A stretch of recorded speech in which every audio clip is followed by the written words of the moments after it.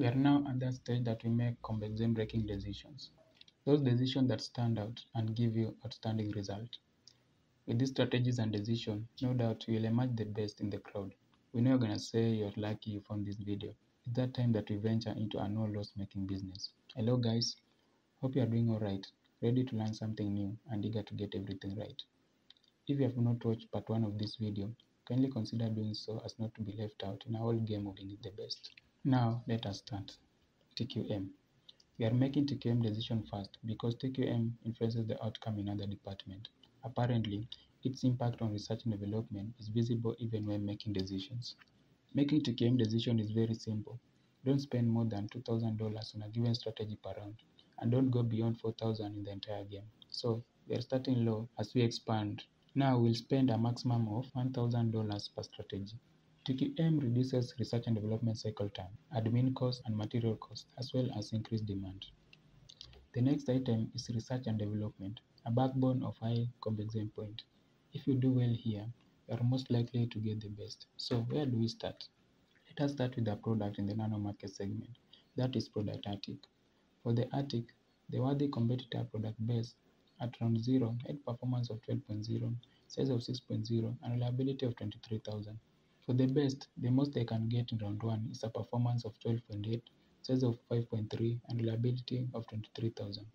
To stand out, we opted for the performance of 13.1, size of 5.0, and reliability of 24,000. We estimated to have renewed Attic on the market by October 14th. Do you think we have met customer buying criteria for this product? For Nano, the ideal position comes first with 35% importance, edge of 1.0 second to 20% importance, and reliability of maximum 24,000 for 18% importance. It seems we are already the best since we have outshone our competitors. Our next segment is Elite. Here, our main product is X. Baldwin Company product BAM is our main competitor in terms of ideal position and reliability. BAM has a performance of 14.0, size of 8.0, and reliability of 25,000. The best BAM can have in round 1 is performance of 15.0, size of 7.0, and reliability of 25,000. To have a better product than BAM's, we decided to assign X the performance of 15.2, size of 7.0, and reliability of 26,000. Wondering if we are within customer buying criteria recommendation? Of course we are. The only issue is our edge, which is at 0.9 and little off compared to recommended 0.0. However, even our competitors are having the same issue, and there's nothing we can do about it unless we replace the product with a new one. So why is this important? Edge of 0.0 is 34% important. Price is second at 24% importance. Ideal position third at 22% importance. And final reliability at 20% importance. Although we are not adequately guaranteed a share of 34% of the edge of 0.0, we are secured on ideal position and reliability. Hence, we are going to sell enough units. For Drift, we had product able. For Drift research and development, we only need to be moderate and ensure we are within Drift market segment perception map.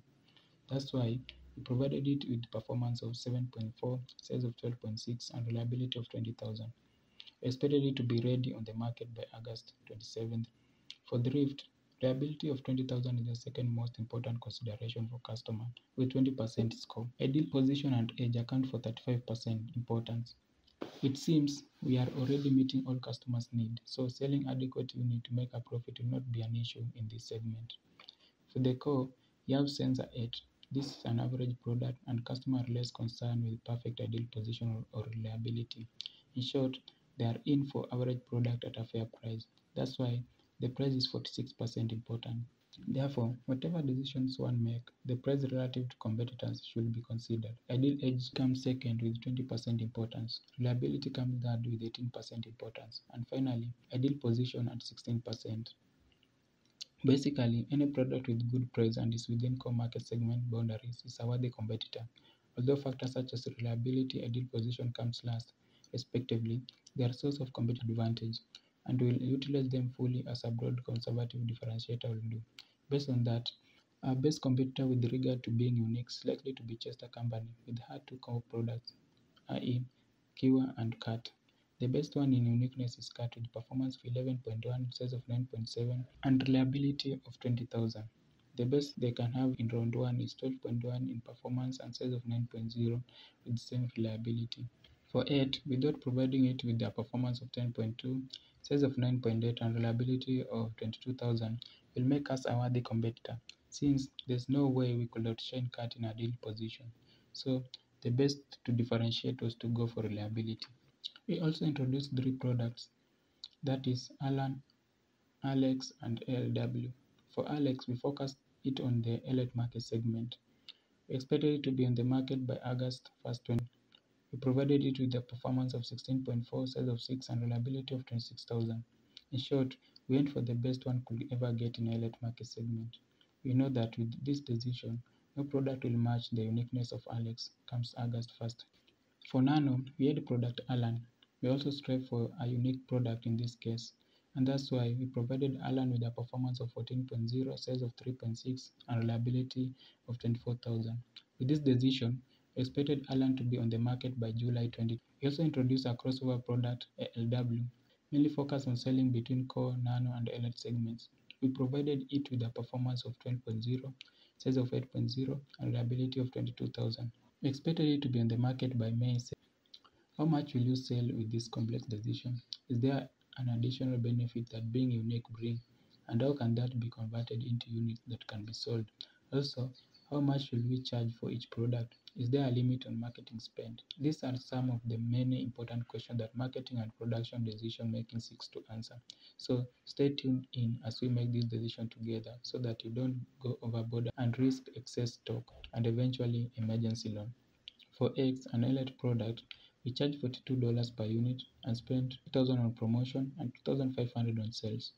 We estimated to sell 962 units. For Apple, a thrift segment product, we charge $20.50 per unit, spend $2,000 on promotion and $2,500 on sales, and estimated to sell 1,706 units. For 8, a product in the core segment, we charge $30 per unit, spend $2,000 on promotion and $2,500 on sales, and estimated to sell 1,904 units.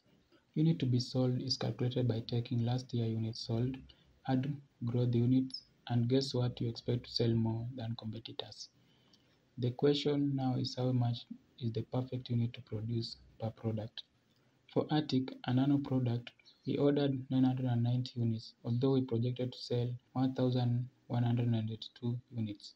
The reason for less production than forecast is that we had an inventory of 264 units that covered the deficit. For X, an elite product, we ordered 850 units since we had an inventory of 216 units. For Apple, a thrift segment product, we ordered 1,130 units since we had a large inventory of 758 units. Finally, for Core, 8 had an inventory of 47 units. Therefore, we ordered 2,000 units.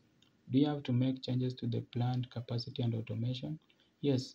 For Attic, our second shift production is at 36%. We ordered an additional 50 capacity and increased automation to 4.5. This decision will allow us to order additional 100 units next year and lower labor costs. For X, we only increased automation to 4.5 but did not order additional capacity since second shift production is less than 20%. For Apple, we can produce 2,260 units, but now we are still selling less than 2,000 units. However, there's a chance we'll exceed 2,260 next year. Therefore, we ordered an additional capacity of 100 units. In a thrift segment, product prices are essential. It will always to have the highest automation possible quickly to cut down labor costs. That's why we increase automation to 9.0. For 8, second shift production is at 66%. Therefore, we ordered 150 units capacity to reduce second shift production from next year. We also increased automation to 7.0 to lower labor costs. We also ordered capacities and automation for our new products. For Alex, Alan, and LW, we ordered 300 units capacity with 4.0 automation. This decision is based on the fact that newer products do not sell so much in year 1 of introduction, since they are fresh and most customers never heard of them before. Besides, we are also limited on finances. We also don't want to take too many loans to finance capacity development. So, what impact does our decision have on finance?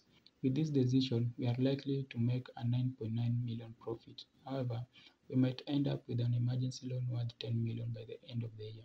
If we issue a bond worth 14,722,000, we'll have a positive cash flow of 2.98 million.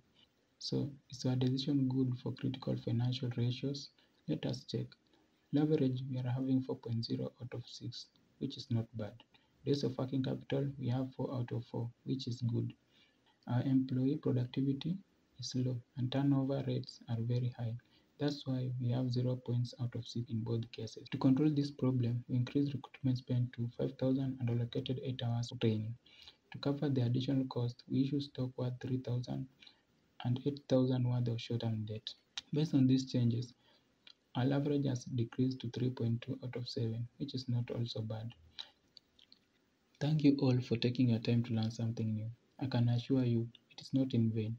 If our content suits you and you really feel like supporting our channel, kindly subscribe and ring that bell never to miss out on our excellent content on a wide range of topics. If you have any question, kindly comment below or email us. I'll surely get to you ASAP. Again, thank you and have an excellent time.